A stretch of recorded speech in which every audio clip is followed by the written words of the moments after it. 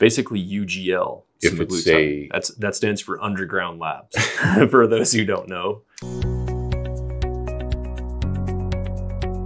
I'm just glad that if this happens in real life and somebody loses insurance coverage, I'm just glad that they have to stop cold turkey with no taper whatsoever, because you definitely wouldn't want to switch these people to compounded GLP-1 due to the shortage, for sure.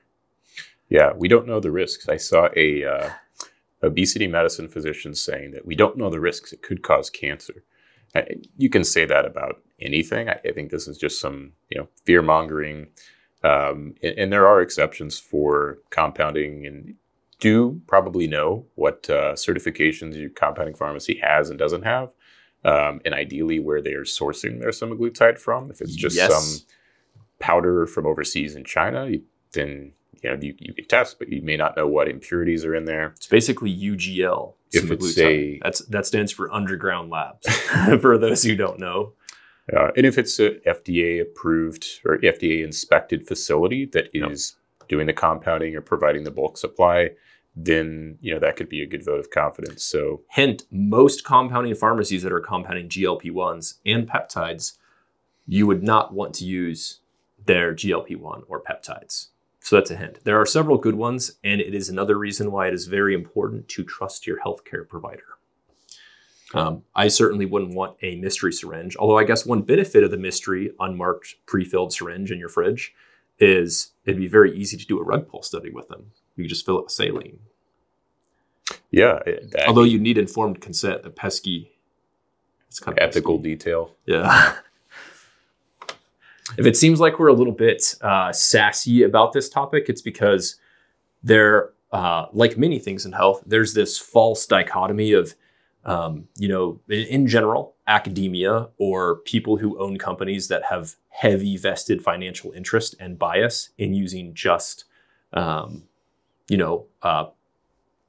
name medications.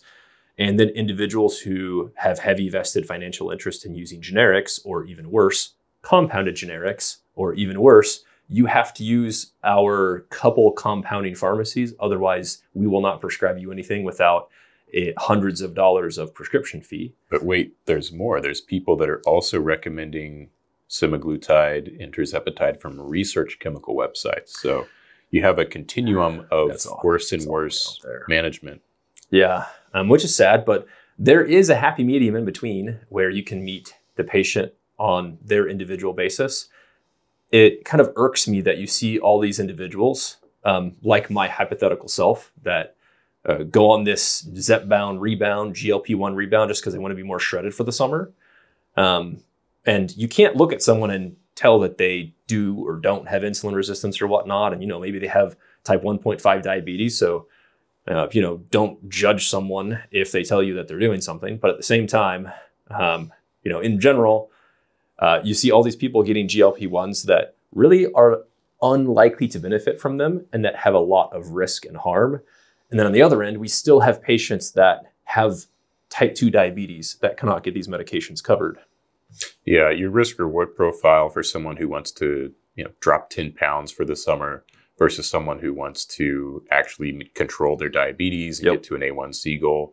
Two very different risk reward pictures. And something like 5% of diabetics. I believe it is still single digit. Now I'm sure that number is rising very quickly, but I believe it's still a single digit of individuals with type 2 diabetes that are on GLP-1s. And I think that even included SGLT2. That was also a very low number. But now you have a cash pay SGLT2 that's about $50 a month. Yep. Mark Cuban Pharmacy, called Brenzavvy. It's not as good as the other ones, but I'd let whoever know that could potentially benefit from that. Yeah. But yeah, now you also have, your gym. I go to Lifetime Fitness, and they also have their, cookie cutter GLP-1 protocol, which I guess if you happen to be a type 2 diabetic that goes there that doesn't have insurance coverage or doesn't go to the doctor, maybe they could pick up one or two of those people nationwide. But it's probably just a bunch of gym goers that want to be a little bit more shredded for the summer. Yeah. Race to the bottom. Everyone that's trying to sell access to medication.